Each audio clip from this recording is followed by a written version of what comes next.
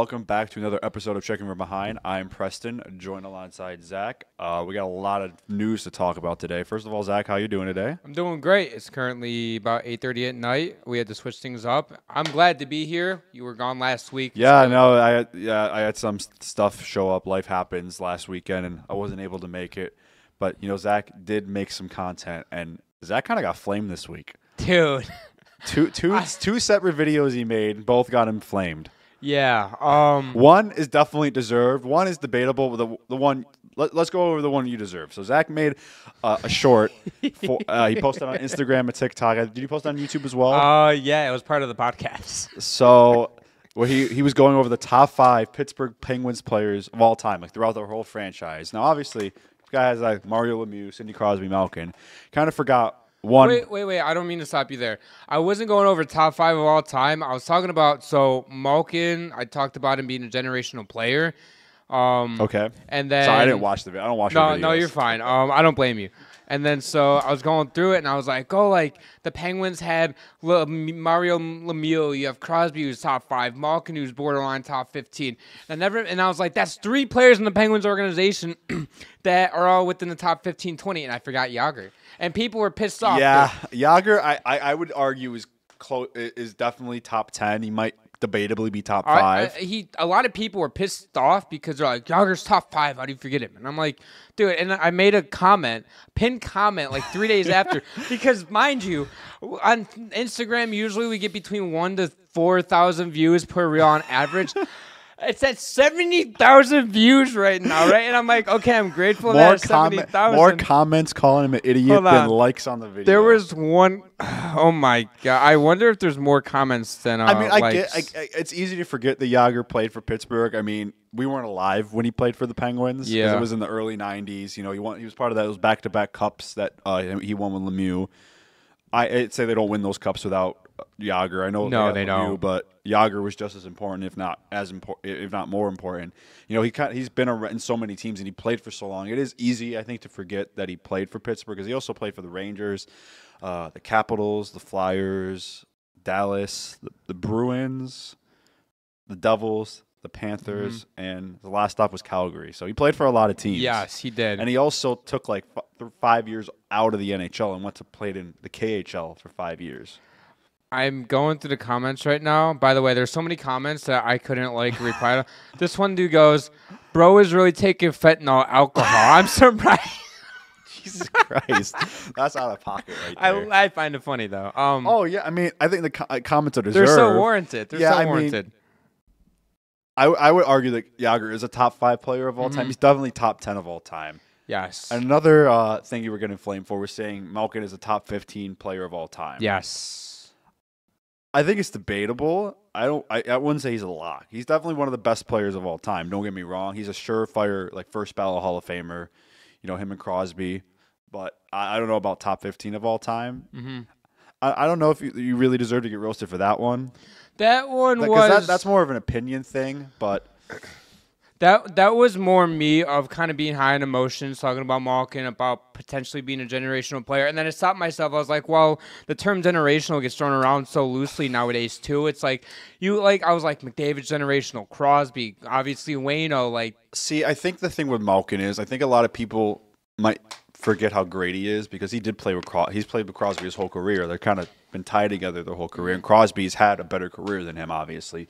He's won, they both won 3 Stanley Cups. Crosby, I believe, has 2 Conn Smythes. One's MVP. I think Malkin might have won an MVP too. Yes, correct me. He has a Conn Smythe too. He's won his fair share of awards. Crosby's won the Rocket, Art Ross, a bunch, pretty much every award you can get. So it is kind of easy to forget how great Malkin has been, because he's been just as consistent as Crosby throughout his career. They're both lock Hall of Fame players.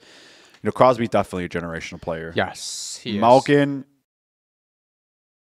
I think that's a little bit debatable. I think Malkin's at that point where you might have some people that say it, but a lot of people will say no, he's not a generational player. A lot of people will say that he's just outside of that. I honestly, like, this might be a hot take here. I think if he didn't play with Crosby, I think people would see him in a better light. Yes, and somebody made an idiotic comment. I don't really care about what comments are. Like, if they're engaging, I'll engage with them, whatever. Somebody said if Malkin didn't play with Crosby, he did half the points Malkin would have. As in, like, Malkin would only have half the points he currently has. But they don't really play in a line together. They're both centers. And, dude, bro got roasted for it, and I liked every single comment that roasted him because it was an idiotic comment.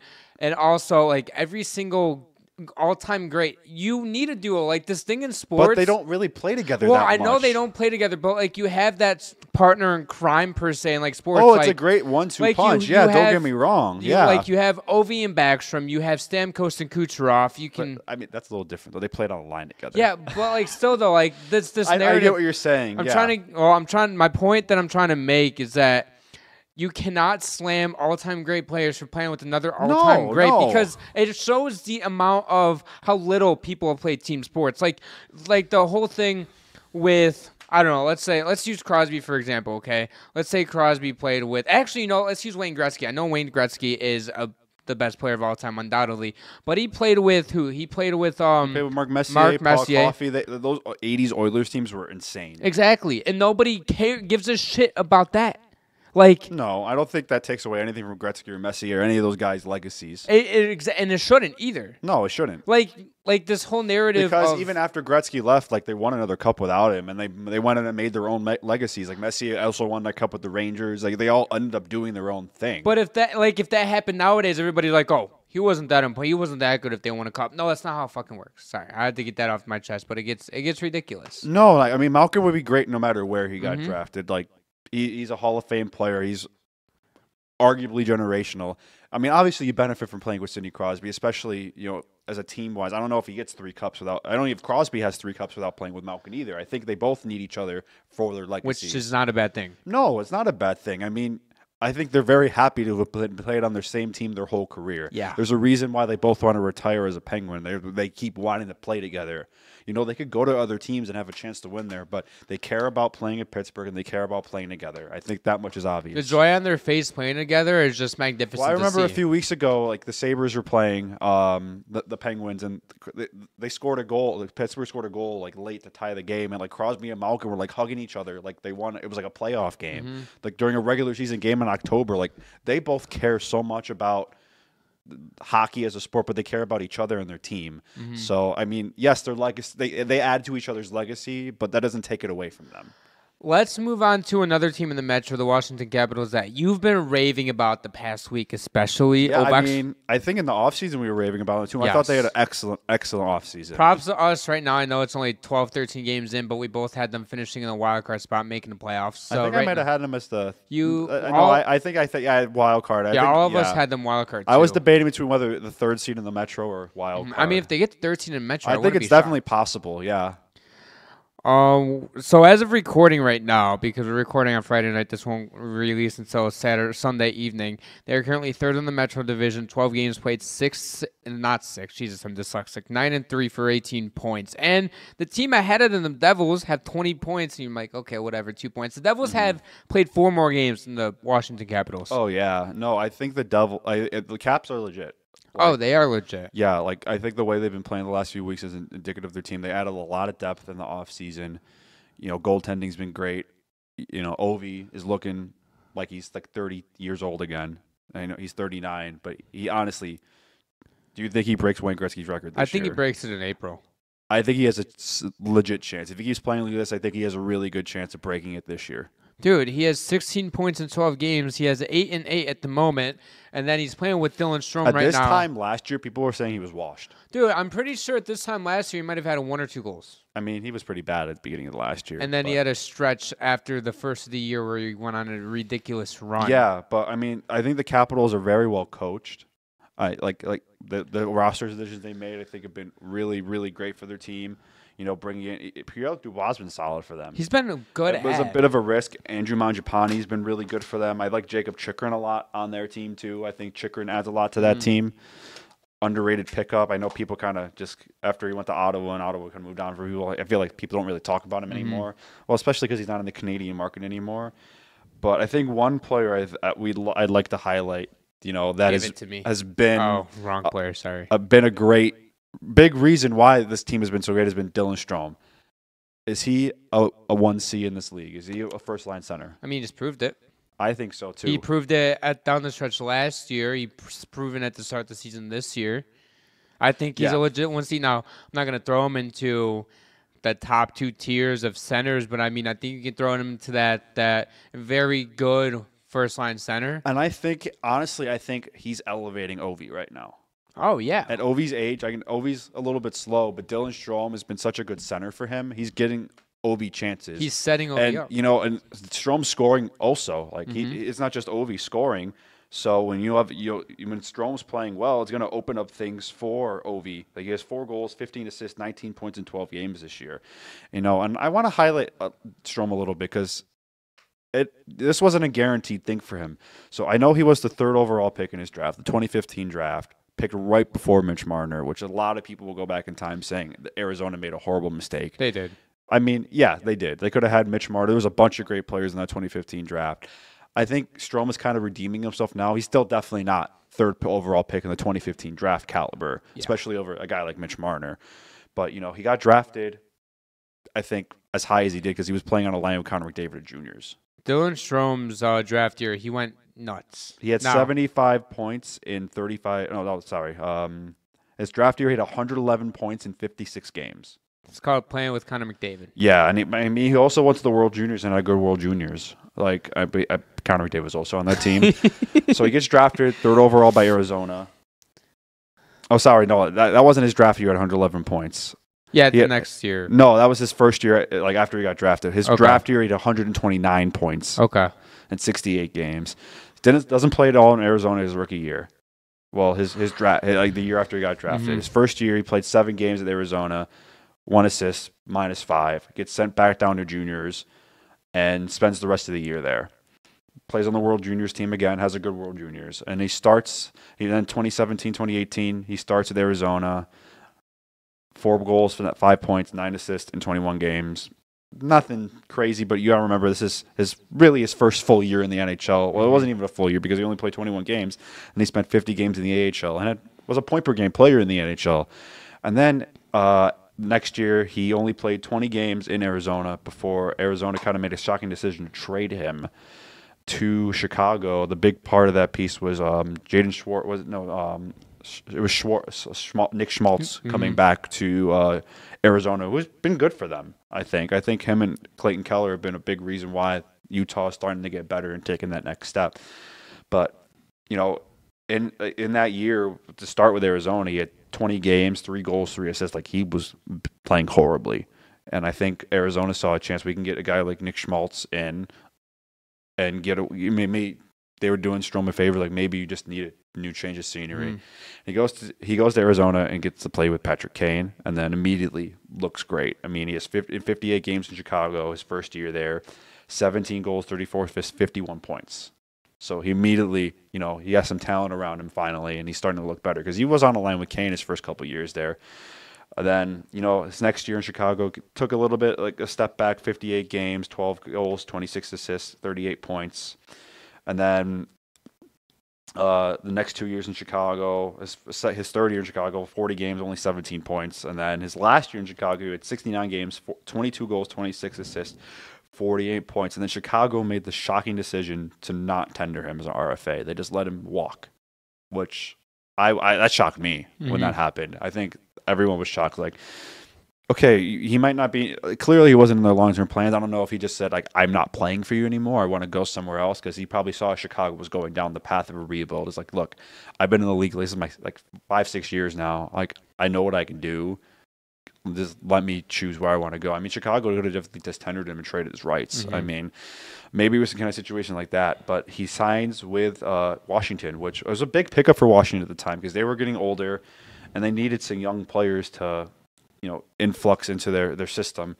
And he has a good first year with Washington, really good first year in Washington, 81 games, pretty much full season in the NHL. He didn't have any injuries. 23 goals, 42 assists, 65 points. And then next year, he was a little bit better. 27 goals, 40 assists, 67 points. And this year, he's been on a tear to start the season. And I think what we've seen the last 2 years out of Dylan Strome, I think he's just going to keep getting better. And I think he could be like an 80, 90-point player. 80, 90 points this season, honestly. Honestly, yeah. If he keeps playing the way he is, like he might even have a chance to crack 100. Realistically. Before we move on from Washington, my dog Connor McMichael, if you guys, when you guys were listeners last season, if you guys were or watched the podcast, I was kind of vocal on Connor McMichael going into their playoff push about, you know what, this kid might be something. Now, I wasn't sitting here saying, oh, next season is going to be a breakout season. Watch out for this kid. No, I just liked him. So I think Connor McMichael right now, he has 12 games played, 8 goals, 5 assists for 13 points, on pace for about 84, 85 points, which, I mean, right now the Washington Capitals team is playing out of their mind. Every single guy on the roster, you have Logan Thompson and Lindgren playing some solid hockey. I ended up posting something on our Instagram story that was actually kind of concerning. So I said that if the Washington Capitals make the Stanley Cup Finals, not win or anything, just make the finals, that I would buy myself a Connor McMichael jersey. So here we are. I mean, they're not going to make it a Stanley Cup Final. That's the point. I'm not. Why Connor McMichael though? I would just get an Ovi jersey. No, there's some players I just like. I really like them, and Connor McMichael's one of those guys. So. I mean, you don't got to worry about that because, I mean, the Caps are good. They'll probably be a playoff team. I don't know. I don't know if they get out of the second round. They might win the first round depending on who they play. It's all going to be matchup based. But, I mean, but if they're a wild card team, they're probably going to have to play Florida. I don't know, the Devils or the Rangers. I think they could beat the Devils, honestly. Rangers in a 7-game series, I don't know.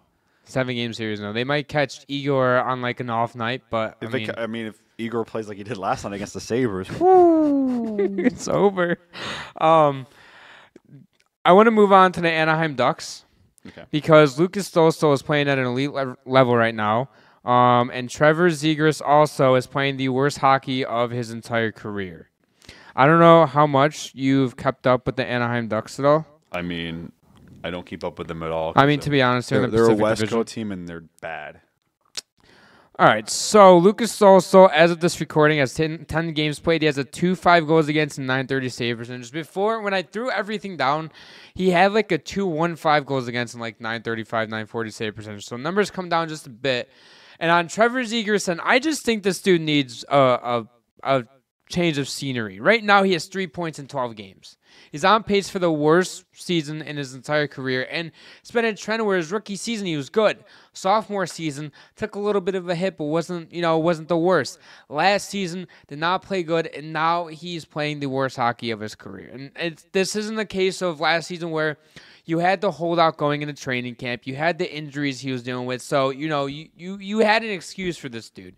Now this season, coming into the season with a fresh contract that he signed last season. Coming into it with no injuries, coming in healthy, and you're just laying an egg, and you can't say that it's, the talent around him isn't good. The talent around him is fine in the top 6. Like, it could be a lot worse situation. Like, this is, like, I, at this point, think Anaheim just needs to admit they're wrong and just trade Zegras, get him a new situation, and let him flourish somewhere else because it's obviously not working in Anaheim, and you can still get something back for him. Now, it's not going to be... But no one on the Ducks is really playing great, like, offensively. Their leading point scorer, Troy Terry, is 10 points. But, Trevor Zegras is supposed to be your guy. Oh, I get what you're saying, but nobody on that team is really performing well offensively because they suck. Of course they suck, but 10 points in 12 games, you have 7 for 25 goals this year. Okay, but you still need to trade Trevor. Get him out of Anaheim, I'm not disagreeing with you. I mean, I talked about this in the offseason when we were doing our previews and when I was talking about how low I was on the Ducks, and they're proving me right so far because they don't develop talent well. They haven't been for years. And I feel bad for Dolso back there because right now he's at a 500 record and he's putting up Vezina caliber numbers. I mean... I think any halfway decent goalie with that Anaheim defense is going to have decent stats. It's just because you're going to need so many shots. Yeah. But, I mean, with how many shots he's facing, I'm not trying to take away from goals him. Against is so 2-5. Well. I mean, they've won 4 games, and they've only score 25 goals. It is so crazy though that his save percentage is .930 and he has a 2.5 goals against average. Dude is facing like 40 shots a game at this rate. No, Anaheim's problem is they don't play. They can't really play defense. No, they can't. They can't do anything. They can't score. They can't play defense. I'm pretty sure they're technically by points percentage the worst team in the league. 321. Yeah. No, they're not. Sorry. 417 points percent. Okay, they're not. Sorry, San Jose is. I mean, they've only played 12 games, so.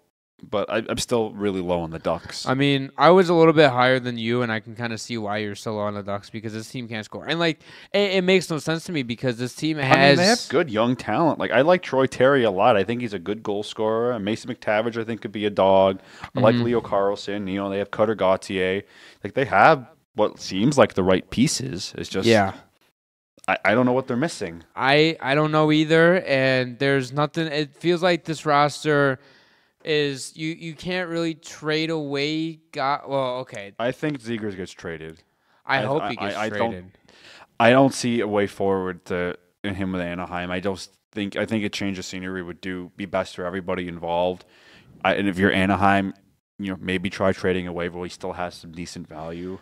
But does he have value? I mean, does he have value because of his name now? No, but the skill is there. He had 65. He had a 65-point season 2 years ago. I know last year he barely played last year, so I'm not going to really describe him too much for that. But like, you see what he can do, and he's a really creative player. He has really good puck skills. Like, you know what he can bring to your team. I just don't think Anaheim has a need for a player like that right now. I think they need to start, you know, developing that talent, scoring, play more complete hockey, and you know, it's nice. Those kind of skill players are nice to haves. Yes, they're luxuries, I will say. And I think if you trade Zegras to a team where, you know, he doesn't have to worry about necessarily doing certain things because, you know, a team doesn't have a bunch of holes as the Ducks do, especially defensively. You know, maybe he can flourish a little bit. Trade him to a team in the East. I would.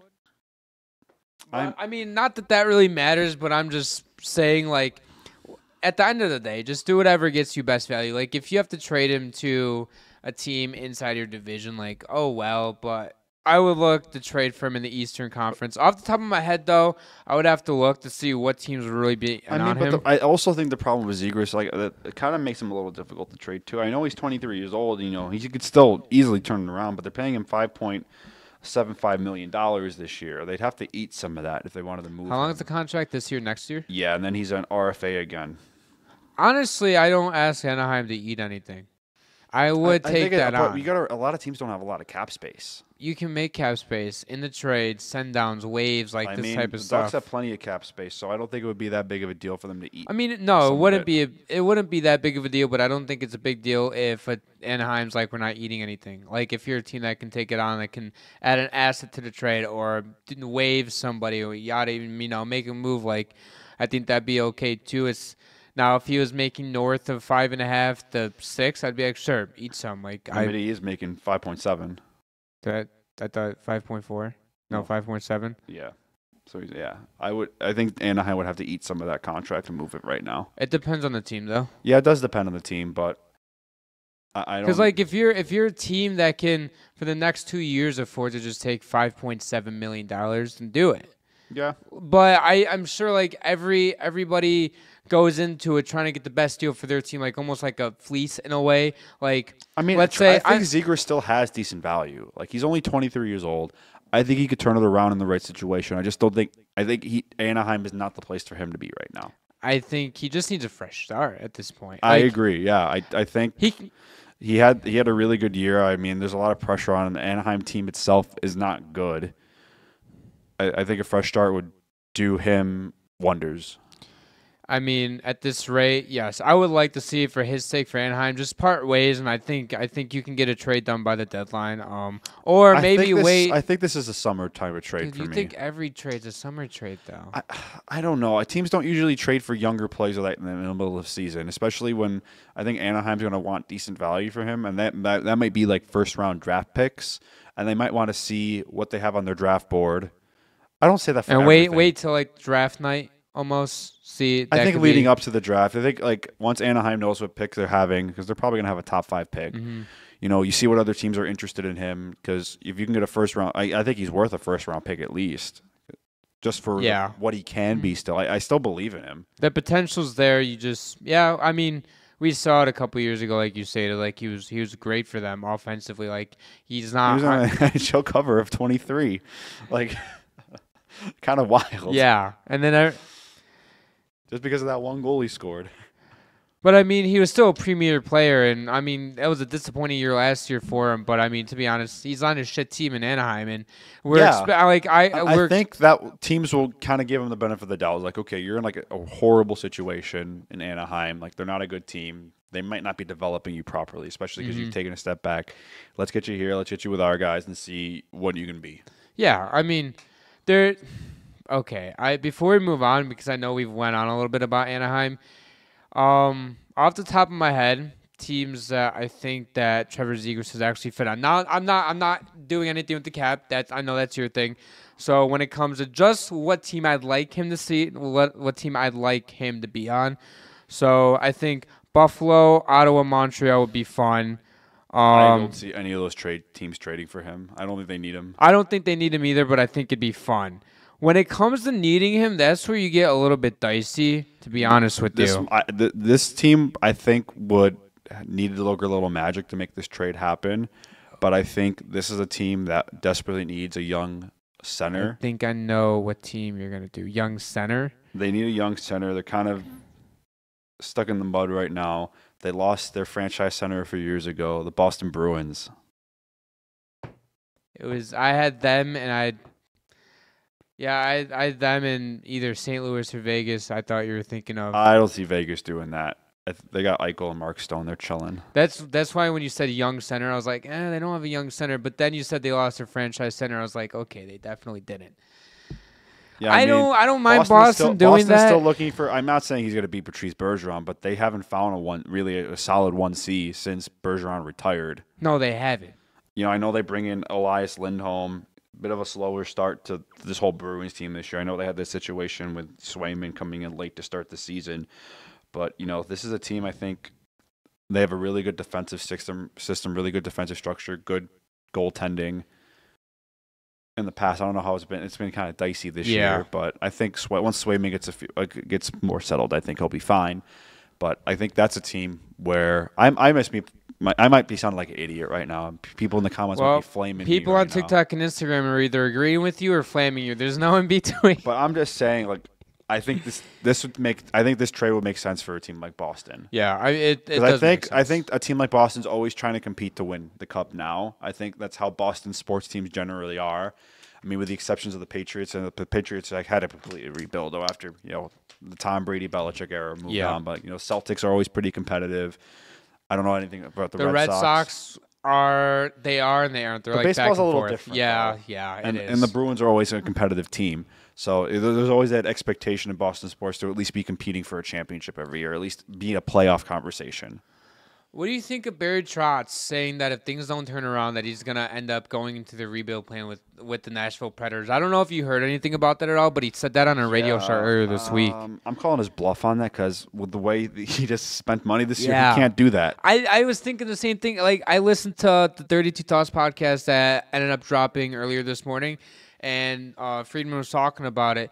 And Friedman was like, he's not going to go off and sell Stamkos and Brett Pesce, who you just signed for 7 years right away. You're not going to trade Yossi for draft picks. It's like, no. That's not what's going to happen. And he was kind of saying the same thing. And, I mean, I kind of agree. Like, I was listening to it. I was like, you just went out and had the best offseason that we've seen the team have in a few years. Well, they also traded away a young up-and-coming goalie. Exactly. So you can't just change your mind 12 games in. Yeah, no. I mean, I know he's trying to find ways to get the team motivated, but that's an obvious bluff. Like, he literally cannot rebuild this team right now. Dude, I think it's physically impossible to do it. Well, you're paying Philip Forsberg 8.5, Stamkos 8, Marchessault 5.5.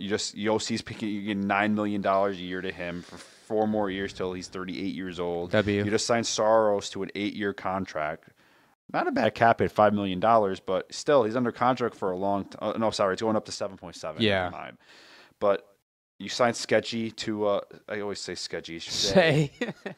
You signed him to a long-term deal at $7 million. You literally cannot rebuild this team right now. You're stuck with what you got. Can't. You just have to say, you went all in the offseason. You have to keep going on. And listen, if it blows up in your face, it blows up. But guess what? You went out there trying. You went out there swinging with the punch. And maybe he makes a shock trade and trades away a player that they didn't expect to send a message.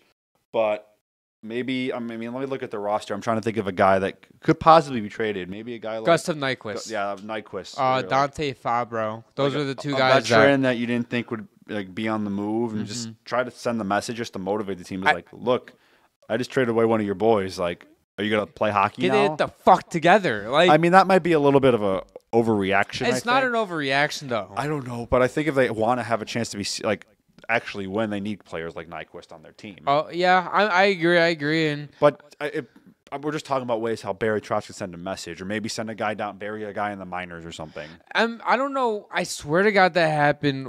I don't know what team it was. It was recently. Somebody got sent down, and it sent a message to the team, and he got called right back up less than a few days later. Sounds like a John Tortorella thing. Maybe it was. I don't know. Maybe I'm tripping. Maybe it was in a dream or something. I don't know. I don't know. But that's happened before. Yeah. You got to do something to motivate the team. Maybe, I don't know if they have another concert planned to the Sphere in Las Vegas to cancel, but I can't really blame them. They look awful, horror. They're in last place in the NHL right now. They look bad right now. In 14 games, they're 4-9-1 with 9 points. Yeah, look at their goal differential.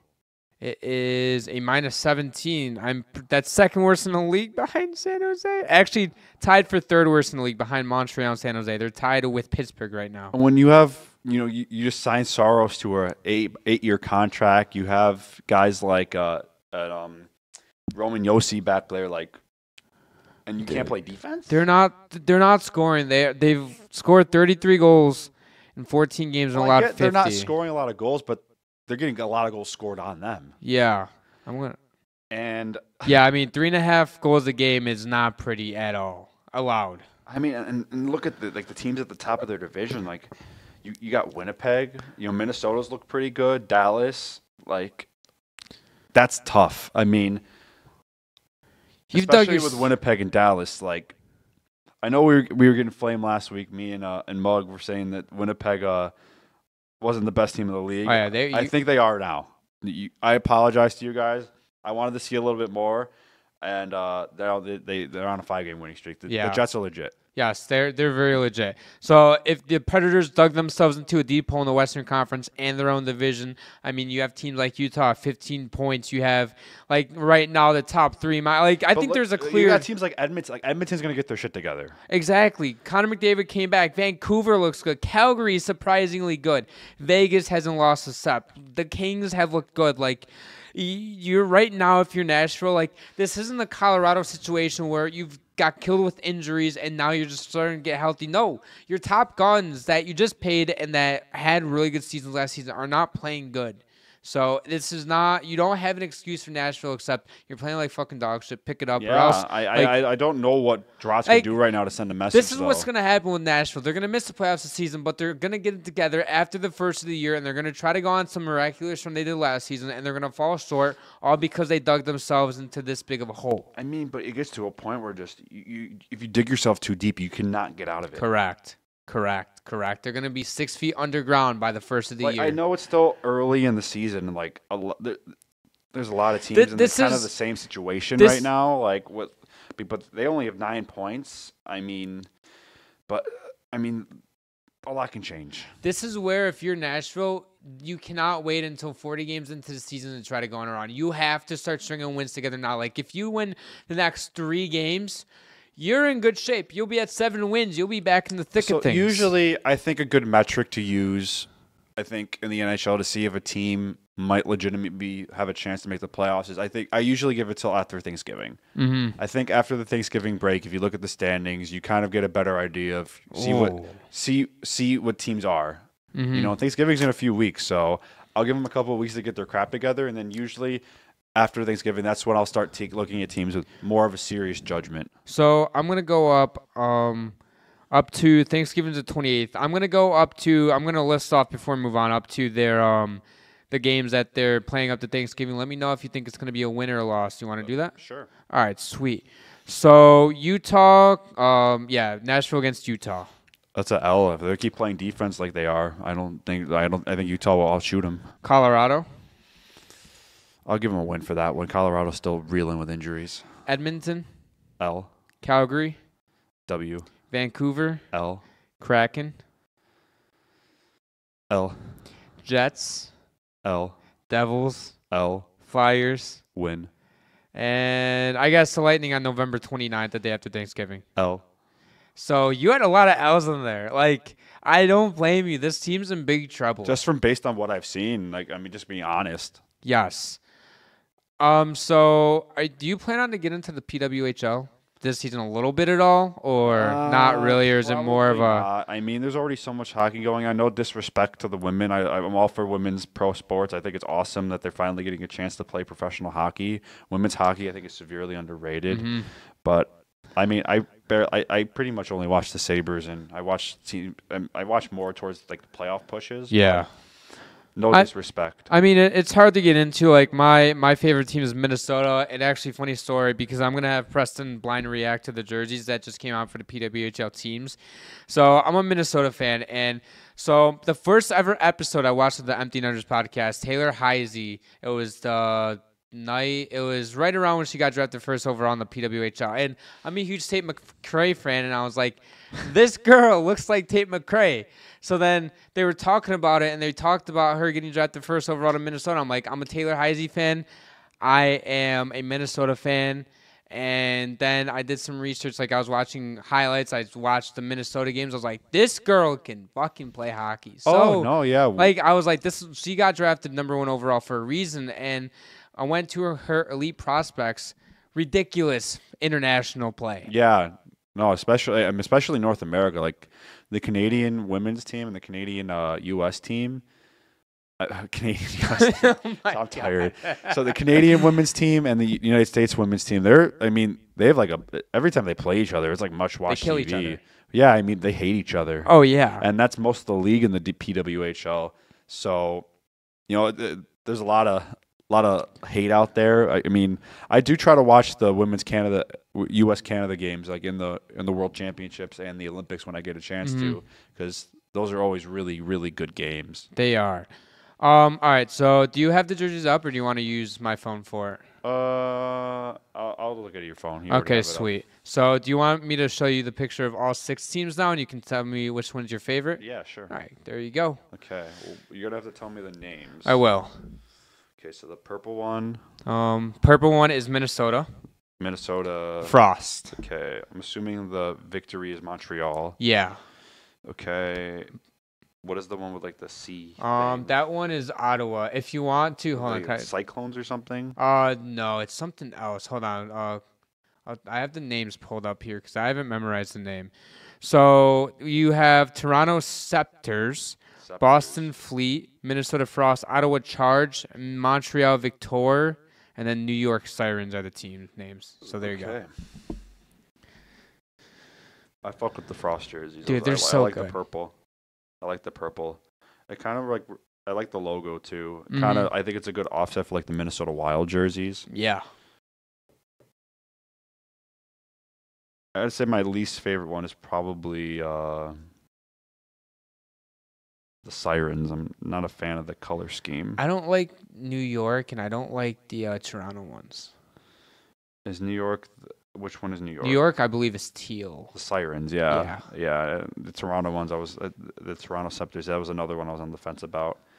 The Ottawa ones are okay. I like the Montreal ones. And was Boston. Yeah. Those are cool too, but Minnesota, I think, is definitely the nicest looking one. Yeah, Minnesota's is nice. I think Boston's fits the Boston tradition very well, though. Yeah, no, but I think the Minnesota one's definitely the best looking one. Yeah, oh, it is. You gonna get one? I might. We'll see. It depends how much they are. But I'm not like the Wyatt Johnson jersey is back here. Like, I broke the bank with that $250 fucking bucks. That I'm never gonna wear. I think they're more expensive now than the Fanatics ones. Yeah, they are. Depending on how much the Minnesota one is, I'm not gonna break the bank on it. But I mean, if it's there, it's there. Like, I can't imagine they're too crazy. I mean, especially for a newer league that's trying to build fans. Yeah, I think that would be kind of suicide to charge that what an NHL jersey goes for. Let me look up, see how much they are. I mean, they're already selling out. Yeah, the league's growing fast. You said Taylor Heisey's your favorite player? Yeah. So it's $225. Oh. That's like, if I have the money, I'll get it. If not, then it's not a big deal type thing. Yeah, I mean, I fuck with those jerseys, though. They're nice. If you guys are looking to get into PWHL, they stream every single game on YouTube for free. So if you guys are like, you know what, want to check it out, go to their YouTube channel. They stream every game there, which is sick because they make it very accessible. It's not like the fucking NHL. We have to get every single streaming service imaginable to watch one game. So it's nice. Just wait till they start putting games on like fucking Netflix and stuff. Like the NFL's doing. Yeah, you ready for the NFL Christmas games on Netflix? Dude, 2 teams, the Seahawks and the Texans, have to play 3 games in 11 days. And one of them is on Christmas. On fucking Netflix. Who puts a sports game on Netflix? I mean, they put them on Amazon. It's not that much different. That's true. Amazon is if I'm the NBA, I'm pissed that NFL's trying to take Christmas games because for years, that Christmas game was like the NBA day. Like, you guys got Thanksgiving, we get Christmas. Exactly. And NFL's like, you know what? We want Christmas too. Fuck you. And the NHL show's like, we have New Year's? It's like, not really, but you do you do your own thing. Is that all you have with the PWHL? Yeah, I mean, I'm happy they're starting to grow. Maybe like start expanding soon, get some more teams. Yeah, there are rumors. I feel like Buffalo would be a good fit to get a team. There's rumors that they're gonna expand to 2 more teams after this season. It's gonna end it for today's episode. If you guys enjoy all of our content, all of our socials are down below, as well as the subscribe and notification bell. If you guys are listening on Apple and Spotify, head over to our YouTube, links down below. More exclusive content over there. Join our Discord down below. We'll see you guys in our next episode.